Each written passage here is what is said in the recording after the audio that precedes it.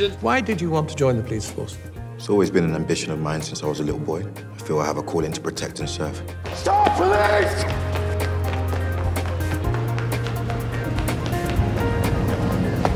Red, White and Blue, which stars John Boyega as Leroy Logan, is the true story of a black police officer, Leroy Logan, who, having been a successful research scientist at the Royal Free Hospital, decided to join the police force in 1981. I applied to combat negative attitudes.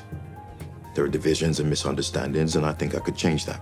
He was a dedicated police officer, though in fact he suffered a great deal of racism within the force itself. Good afternoon, Leroy. It's an absolute honour to have you on the platform. You were both the founder and chair of the National Black Police Association. You were involved in it for 30 years. You also almost. Yeah. From the founder member days that start, actually it is 30. From the if you take the founder member meetings before we launched, that was 1990, roughly. And anyway, yeah, I think you're about right. Yeah, about 30 years. Time flies when you're having fun. That's good. And you were also a superintendent in the police force. Mm-hmm. You were involved in the Stephen Lawrence and Damilola Taylor inquiries, and your powerful story was captured in Steve McQueen's series BBC Small Axe in the episode Red, White and Blue. Yep. So thank you so much for coming on. And the first question I'd like to ask you is, please tell us about your early life and growing up. Yeah, well, I grew up in Islington. I was born in the Royal Free Hospital, the old site, which is in Liverpool Road, right next to Chapel Market, which is a sort of a very long-standing market in Islington, in the south of the borough. And all of my education was in Islington, bar a short period I was in Jamaica for a few years in primary school, and spent that time in Spanish Town. And that was like a masterclass in identity, which was great, because when I came back to finish off my primary school and then go on to Highbury Grove Secondary School, I needed that very strong sense of who I am and what my meaning of life is all about, and my heritage, which made me very proud. So I suffered from a superiority complex as opposed to an inferiority complex. And then I did my A-levels in Hackney College, and then did my degree in University of East London in the Stratford branch, where I finished my degree in 1980, and then applied for a job at the Royal Free, which is now the new site in Hampstead, and worked there for a few years before I got the calling of policing, and I joined the Met in June 1983, and the rest is history. Wow. And one thing that was particularly powerful about your journey to becoming a police officer is it came about because you saw two police officers assaulting your father. Well, I didn't actually witness it. Unfortunately, I witnessed the impact of it, literally, when I was at the Royal Free and I got a call from my sister and my mother that my dad had been beaten up by local officers over a traffic matter. And I rushed to our local hospital at the Whittington in Islington. And there I saw, well, I actually walked past my dad because I didn't recognize him. He was literally beaten black and blue. And I was, very hurt, because he's my hero, my role model. And I couldn't understand why my dad in his late 50s would be subject to such a savage beating, even though he sued them successfully for unlawful arrest and excessive force. It was definitely something that really hurt him, because, he respected police officers a lot, and he didn't think he would warrant that, because, as I said, he was in his late 50s. He wasn't your typical person who might be a bit aggressive or have the wrong attitude. And he was a long distance driver, so he was used to getting stopped by police and know how to deal with them. So yeah, it was really tough. But even though that happened to him, I still saw the need to join the police.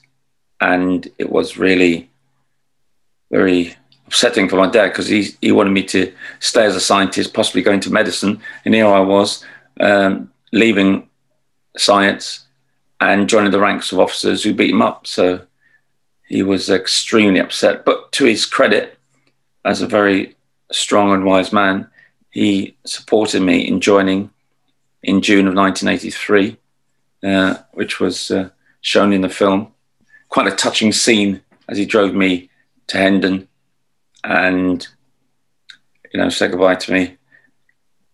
So it actually did happen without the hugs and the Al Green music. My dad wasn't that way inclined to be too tactile. I got a handshake and told him to get out of the car. he was really positive, considering what had happened to him only a few short months earlier. Wow, and that's it was actually really a powerful scene in that episode as well, when he was driving you up to Hendon, especially as he was your role model. I think one thing that is also particularly powerful, and it also demonstrates your strength, is that during the time you were a police officer, you were pretty much a lone wolf in that profession, and many people viewed you as somebody that may have betrayed your community, because at that time it wasn't really a period where there was lots of people, within like the Ben community who were operating as police officers. So how did you cope with that? That feeling of maybe rejection and from those in your community when you were trying to serve them? I think because I was a bit older than most recruits. Most recruits joining the police are in their sort of late teens, early 20s. I was 26. I was married at that time. We had our first son. Actually, our first child, Jared, was born in week 10 of Hendon. So I was quite clear on my beliefs and values, and I anticipated I was going to get a hard time from the community, because, if you ever want to reduce your Christmas card list by 95%, join the police, because most of my friends were very anti. So I can imagine the rest of the community were going to be in worse. And I also knew I was going to get a hard time from my colleagues. So because of the way in which they operated in those days, and they're sort of growing up in their 60s and 70s with the sus law. So I wasn't going in there believing all would be well. I was sort of battle ready, as it were, to carry out the good fight, to carry out my purpose. And I knew I had to be strong in my character, strong in my faith, and making sure that I was not going to allow personalities or people's prejudices to derail me. I would stick to the task, because I knew that was my calling, and I was going to make sure I did my best and do as much time in there as possible. Because I said, if I could do the first 2 years, which was my probation, I can do the other 28. And fortunately, I was able to do that. But yeah, I realized it was going to be a tough call. But my best friend, Lee John, his mother, Jessie Stevens, who again featured in the film, she was extremely supportive. She was a community liaison officer in those days. And she encouraged me to say that it'd be good for you to join the police, because it was not too long after the Scarman report, and they were doing a recruiting campaign for minority officers from African, Caribbean and Asian communities. So she was saying, well, this is a good time to join, if any. It was actually a good time, because when I went to Hendon, there was a critical mass of us, of similar background from London, African Caribbeans, and we supported each other. And in a lot of ways, many of us are still around, you know, with lifelong friendships even to this very day, which is, well, now almost 38 years ago.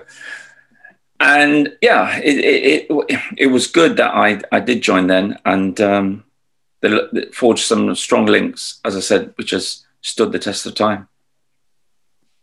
Yeah. And throughout your career, you've had to deal with so many difficult situations, especially standing in the gap for our community. So how did your faith carry you through some of the most difficult moments in your career? Well, to be quite honest, you only ever, you don't really have a testimony until you get tested. So I knew I was going to be tested in the early days, and making it clear to myself and my colleagues and the community that I'm a black man who happens to be a cop, because that means I then integrate with a strong sense of my beliefs and values and not allowing myself to assimilate. I'm going to integrate with those values and beliefs. Whereas if I was a cop who happened to be black, there's more of a chance that I'm going to assimilate and adopt the norms and values of the culture. So I knew that if I kept strong in my identity, and as I said, I went to Jamaica and that gave me a masterclass in it, I could withstand acquiescing and stripping myself of my identity and my faith. And I made some very clear red lines. And in the film, you'll remember when John stands up in the class and say, you know, I didn't join to make friends. I'm here to serve the community and make changes from within. Well, actually, I did say that. Don't ask me why I said it. It seemed a good idea at the time, but it did set the tone for how people was going to see me. And in those days, the police culture was as fast as, you know, social media. It was passed on, you know, watch this one, he's a bit of a troublemaker.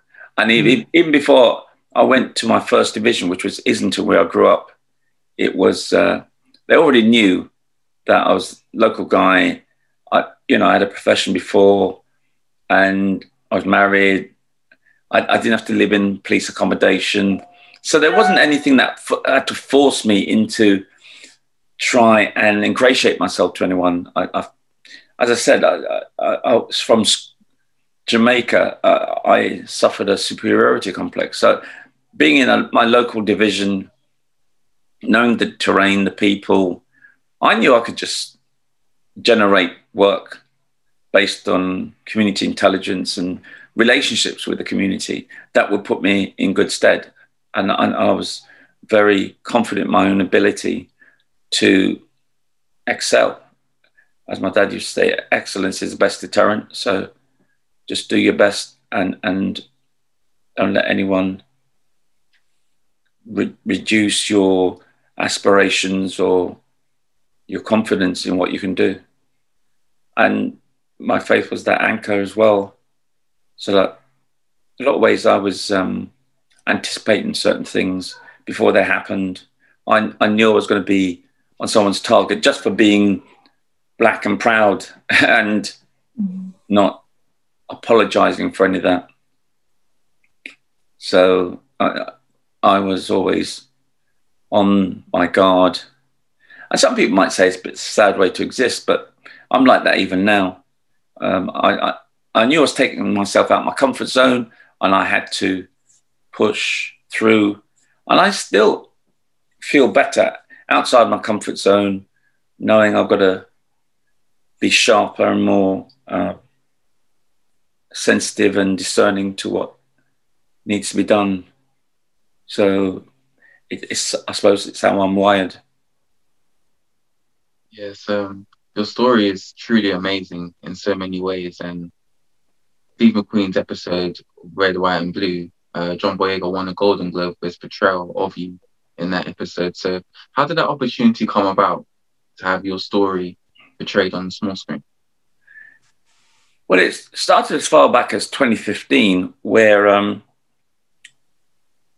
an ex-BBC journalist called Helen Bart contacted me. She said, I can't tell you who the person is, but there's a prominent person in the film industry is looking at developing stories of real life people who come from the West Indies, as he called it. And it has to be around their time in London in the 60s, 70s and 80s. And so is that. So I recorded my story, not far removed from how I'm describing it now. And in early 2016, I got this call from Helen to say, listen, this person who I spoke about before, they really like your story and they would like to make a film out of it. And I said, who's that? And he said, Steve McQueen. I said, Steve McQueen of 12 Years a Slave, Steve McQueen? I said, yeah. I said, this is not a joke, is it? She said, no, it's serious. And later in that sort of springtime, summertime, I actually met Steve in central London. And he confirmed, yep, he liked my story and he would like to make a script out of it.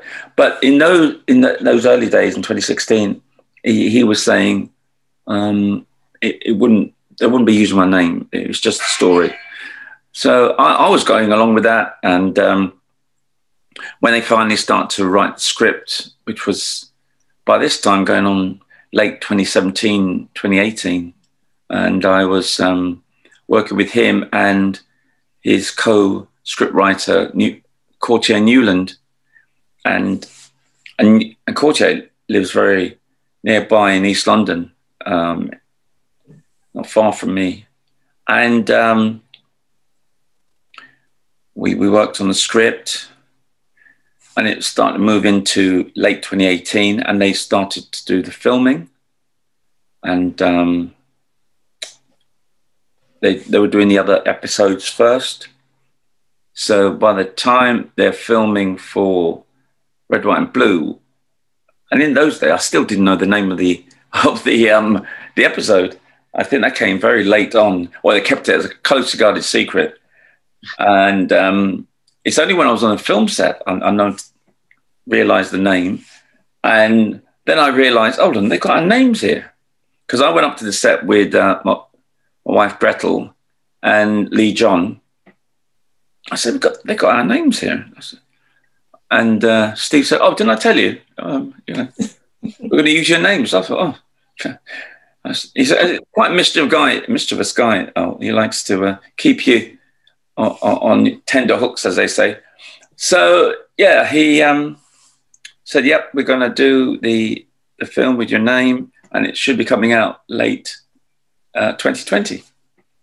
And it's at the same time I was actually writing, that 2016 period was a bit of a breakthrough for me in terms of the book as well, because I was writing that and I was getting a bit of a block. But speaking to Steve, especially during the script writing stage, he really emphasized, well, he got me to emphasize more on my relationship with my father, but also he was very strong in the idea that he needed to know why, if I said I love my dad and he's my role model and a father that I loved, why would I still join the police knowing those officers beating him up?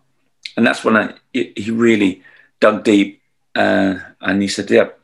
He asked me, and I said, yeah, it's my faith. And then he said, well, why don't you tell me that from the beginning? And that really mobilized my thinking, and it changed the whole emphasis of the book. So it's more of a spiritual journey as opposed to just transactional. I was involved in certain cases, and I was fortunate to be involved in the formation of the Black Police Association and youth charity, Void Youth, and all these sort of things. So I was, I realized that it wasn't just a transactional journey. it was a spiritual journey. So Steve even helped me with the book as well, which that's why I asked him to do the foreword, and he kindly agreed.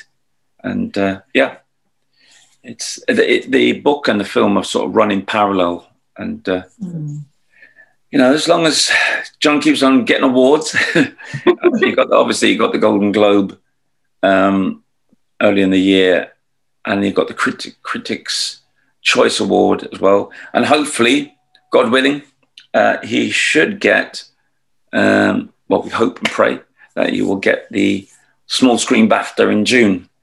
So, yeah, and it's obviously giving the book momentum as well. So I couldn't have made this up if I tried. You know, it's definitely divine intervention.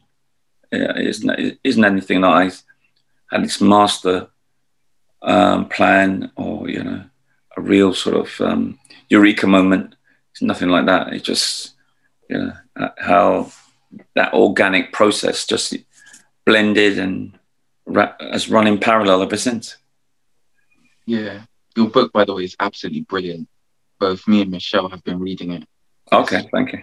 It's just so powerful. So even just moving on to the next question about... Oh, hold on. My cat's making a noise. I think you can hear him. Well, go about your business. No, he's the greediest cat, but he's very good at catching mice, so I shouldn't really upset him. Because I live near Epping Forest, so we get field mice in the garden from time to time, but he normally sorts them out. So I can't, you know, he's a coiled spring, as it were. But anyway, yeah, you were saying before I interrupted. No problem at all. You were involved in the Stephen Lawrence and Damilola Taylor inquiries, but recently the government's published a race report that the UK is not institutionally racist.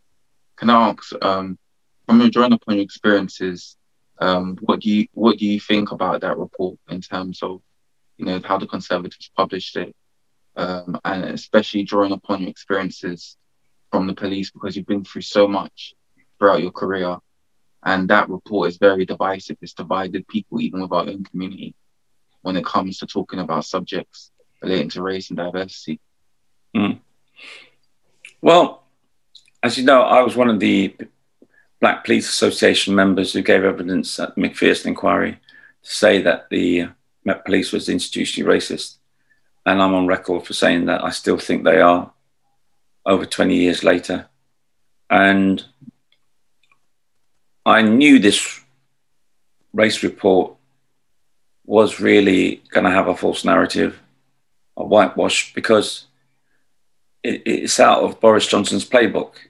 When he was London mayor, he did the same thing. He would get people who look like me and you to do his dirty work, to try and change the narrative around gangs and violence, and basically to say that Black people have a propensity to be gangsters. And I knew when he chose Tony Sewell to be the chair of this commission of his, that it was going to be out of his playbook, because Tony Sewell has always been on record that he doesn't believe in institutional racism or those systemic failures. He's into the bad apple scenario. So I knew it was just going to be a report with a false narrative. And so when it came out not too long ago, it didn't surprise me. In fact, I remember tweeting on the fact that Tony Sewell was going to do a report like that. It's going to be a whitewash. You get his peerage, job done. And that's exactly what happened. So I wasn't in any way surprised. And that's why they're not speaking in my name or anyone else's name who's got a real understanding of the systemic failures in not only policing, the wider justice system, but in health. Well, COVID has laid that bare around the disproportionalities of Black people dying from COVID because of the conditions they work in, lack of support, PPEs, the masks, everything, you know. And it's not going to change anyone's mind who's really got a modicum of common sense or even experience around these issues, especially if you've gone through the education system and you know it's stacked against you, but you still strive and getting a job, etc., a profession, you know that odds are stacked against you, but you still strive. So you can't accept something that you know is just a false narrative, and that's why there's that backlash. But I think it should get us to be mobilised to call it out for what it is. I know they had a debate in Parliament about it, and when, you've got people like David Lammy who's really slamming it for what it is. I know at some stage they're going to be quoting this report, but I think if the outcry continues, and we've got to, show our intent in the ballot box, and we've got elections next month. I hope people will step up and make it known that they'll have nothing to do with this report. And I believe we got to be cognizant of the fact that certain people who look like us will have their own agenda, and unfortunately sometimes they're going to be more of a problem than our white counterparts. We had it in a Black Police Association where we started.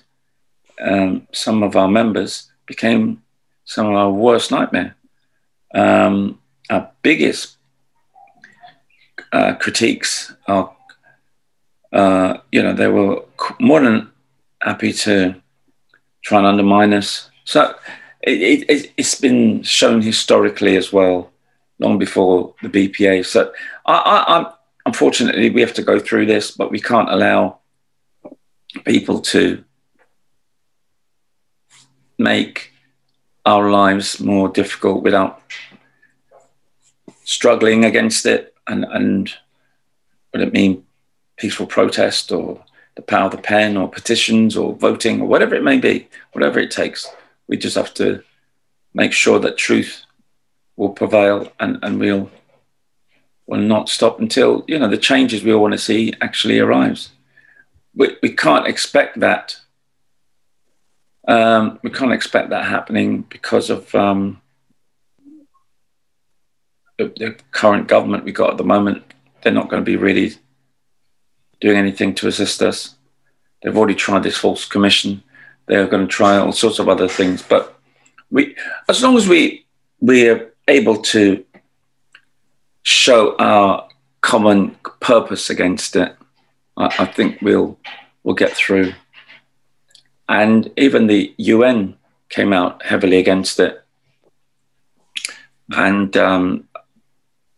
that for me is a good indication that we need to keep on the struggle. As John Lewis said, we have to continue with the good trouble. And I'm a strong advocate of good trouble.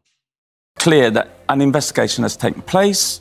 They looked at the GPS data. They've looked at the camera in the vehicle, and of course witness statements. So there's definitely a question of how that accident occurred, and it needs to be investigated. Peter Blexley, people were outraged yesterday when they saw that these two police officers, heroically putting themselves in the line of danger, getting in their cars, driving at speed in order to save lives in Streatham. There's understandable outrage. On the other hand, what happens if there had been evidence of not driving carefully and other people were put at risk because of the actions of these police officers? Presumably that is what is under investigation. Well, yes, there is an investigation here, but let me just give you an example. And I was one of the outraged, and I firmly remain so.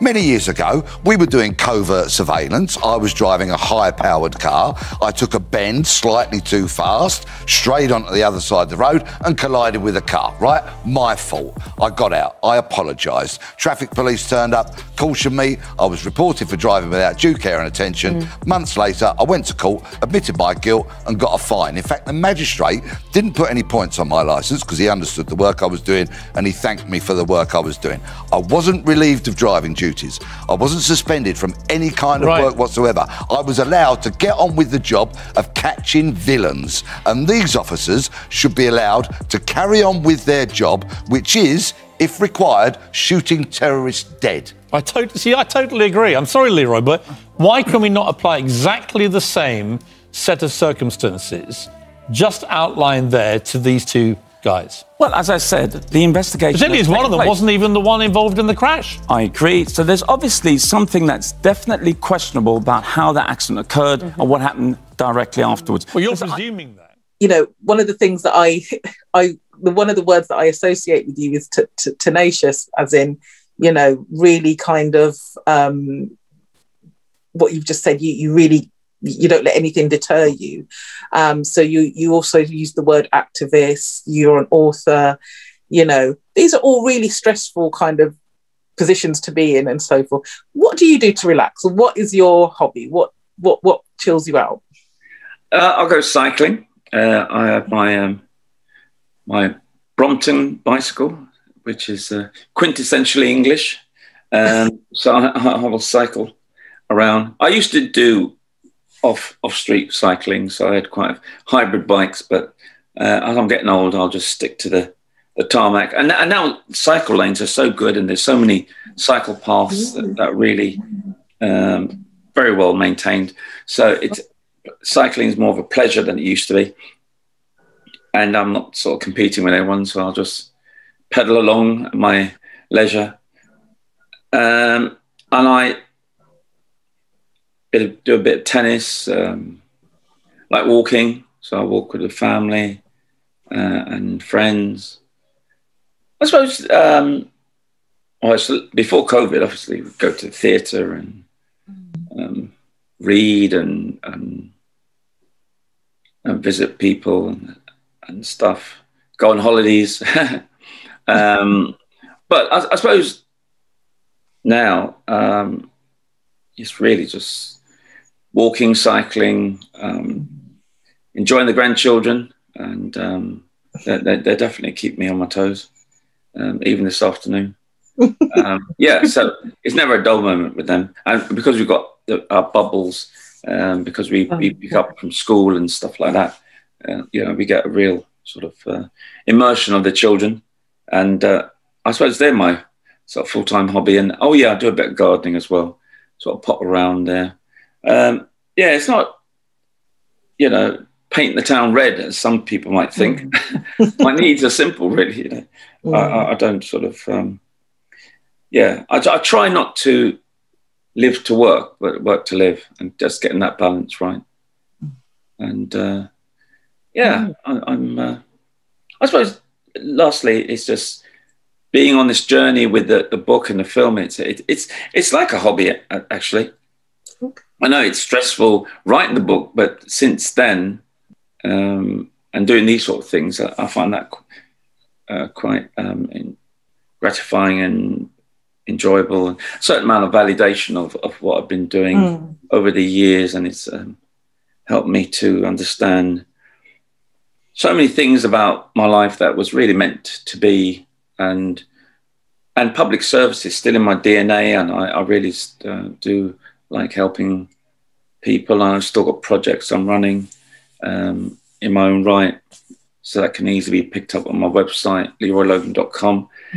So that, you know, I suppose, in a way, some people might think should be slowing down, but as long as I've got health and strength, I'll keep going. And I suppose this Sewell report has just energized me to keep going even more, because of the different tactics this government is willing to use to undermine the hard work we've been pushing for so many years, just to fool people with this false narrative. And as I said, it's something that Boris has done many years before when he was mayor. So I just think I like to be the irritant, the itch they can't scratch, you know, the pebble in the shoe. That suppose that would be my epitaph. I was a pebble in the shoe. Brilliant, brilliant. I love that. I love that. There's quite a few things there that you said that are real inspiration for me. I'm doing a leadership course, and I did have a look at your website, and I'm sort of learning the theories of leadership, sort of transformational leadership and so forth. So yes, it's a real inspiration to have to be able to look.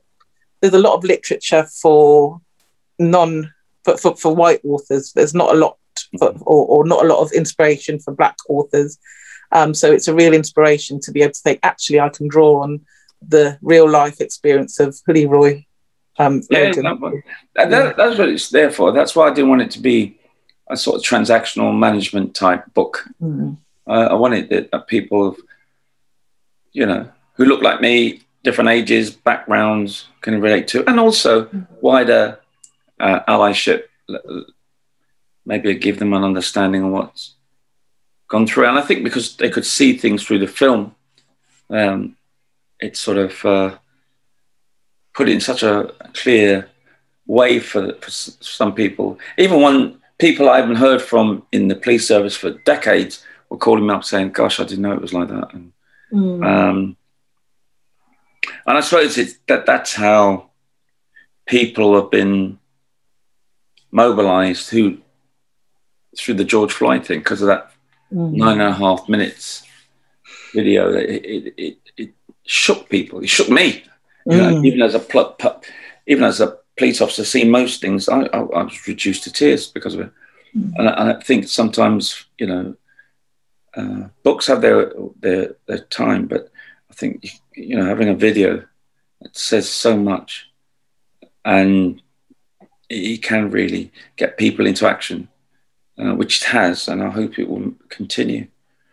So these are sort of things that I believe is important. Just give people the chance to be in your shoes, as it were, and get a sense that they can relate to it, and it is transferable, this experiences, and identifying your character and your strengths that can work in practical terms on a daily or frequent basis. The next thing I was going to ask you about is over the last sort of month or two, we've had some quite high profile incidents with Sarah Everard and Richard Okorige.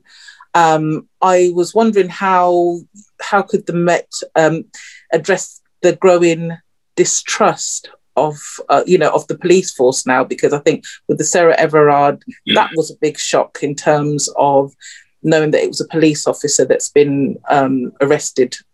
You know, we don't know where it's going to go, but obviously that's building up a distrust of the police force. And what do you think that the Met could do to try and build that up again? Reconnect with the community. And I'm not just talking about the Black community, but the public. Because unfortunately, the Met has a look and feel of a pre-Macpherson organisation. And I don't say that lightly. I'm not trying to be smart or anything. I'm just really going by the whole look and feel of it. And the way in which they respond to cases of that you really need to have a relationship with the community to be in tune with it. So, I mean, the Sarah Everard case, just like the two young Black women who were found dead in Brent,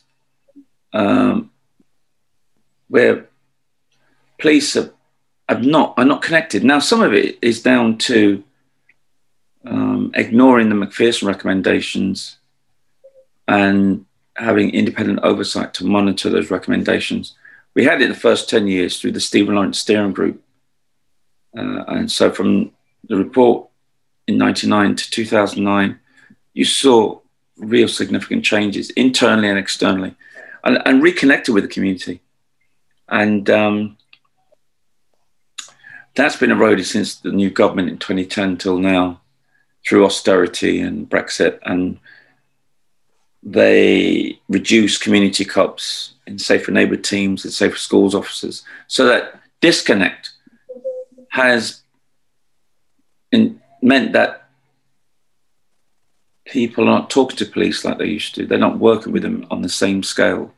They're not giving them information, which is on the job training, to know what the community mood is, and being a lot more proactive on how you serve the needs of the community. So as a result of that, you'll have, like with Sarah's case, even though a police officer's been charged for her murder, as you say, we'll see what happens in court. But the way in which they policed the vigil was so out of touch. All right, I know with COVID regulations, but even with COVID regulations, you know, under the Human Rights Act, you still have the right to peacefully protest. COVID has not stopped that. And it can be tested in court, but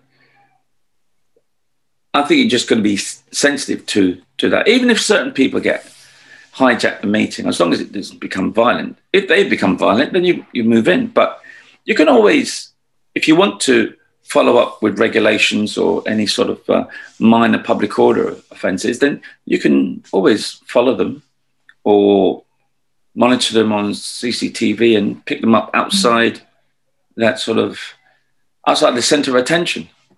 And I think the long game, you know, how's it going to look on, you know, WhatsApp or, you know, Facebook or, you know, YouTube or whatever. You know, it's going to be, you've got to play it smart. And this, you know, and the two young women not sending out officers to find out where they've been. And same thing with Richard.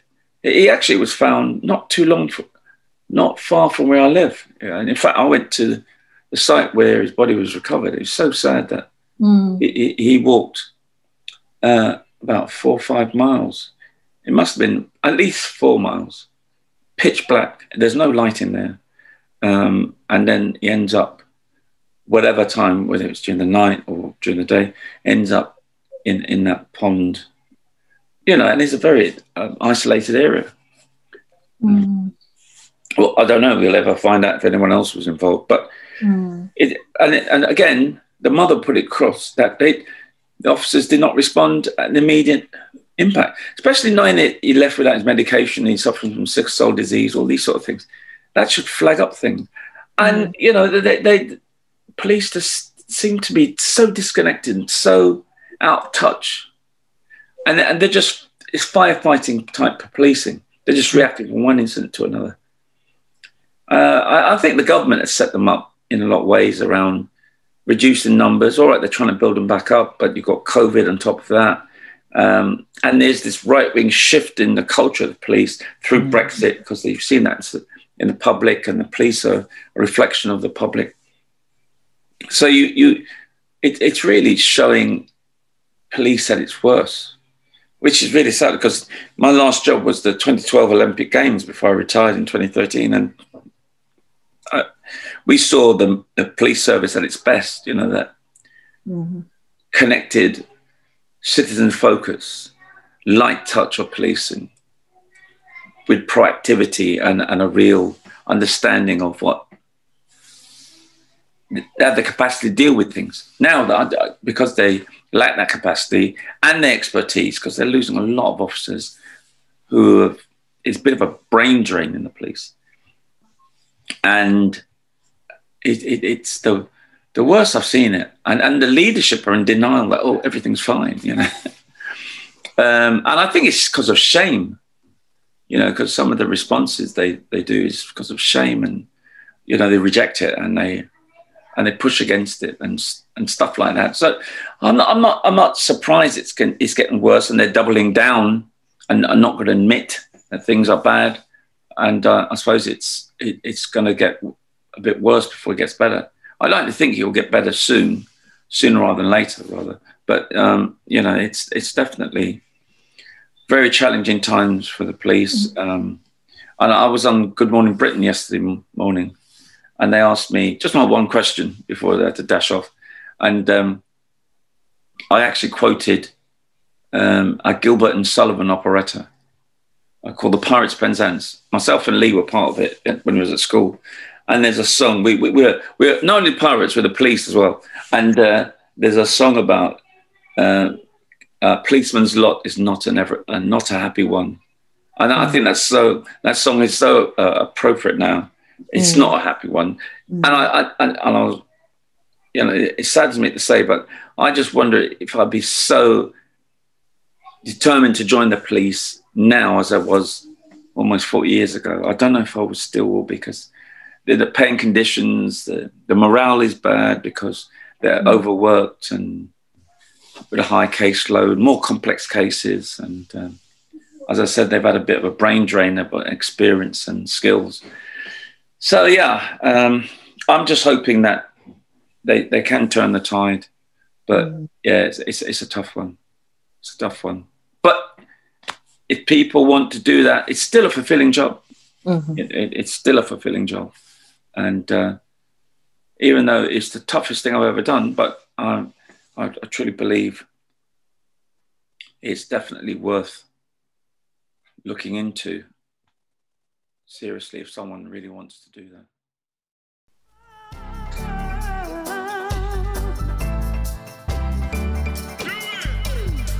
I'm Leroy Logan. I'm the author of Closing Ranks, and I wrote the book for people to understand what it is to be a black man in London and having to go through the experiences of racism and all sorts of injustices and inequalities, and how that was perpetuated when I went into the police service, and more importantly, getting an understanding on all sides from the public with the police, so that we break down a lot of the barriers that we see between the public and the police. During the 60s and 70s with the SUS law and the fact that just by being black, you could easily be arrested and put before the courts because of the colour of your skin, basically.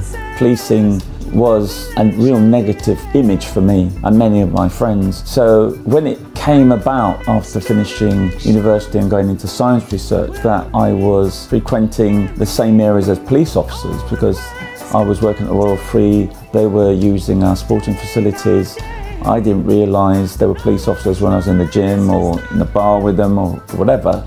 And when I got to know that there were police officers, I saw the human side of it. And then I had a recollection of when I was in Jamaica as a youngster, police officers were black and they were upstanding members of the community. So it offset a lot of my prejudices and my own sort of presumptions.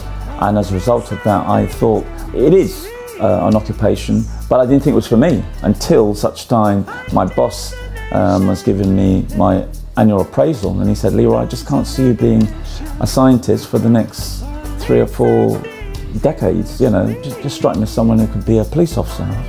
Do I look like a racist stoat? That's my immediate thought. In those days, that's how I saw the police. I was able to offset that by saying, well, I know these officers from Hampstead, they've taken me on a drive round and I know what they do, and it is a very laudable profession. But between applying and getting that date to join, my dad was beaten up by police officers, and you know, the person I love, to be beaten in such an unwarranted way and in a vicious way by officers, I thought, put that idea to one side, never to emerge again. My dad sued them, got some legal redress, but I thought, you know, that's not going to be my job. Fortunately, I started to see that my worst nightmare could be my biggest breakthrough.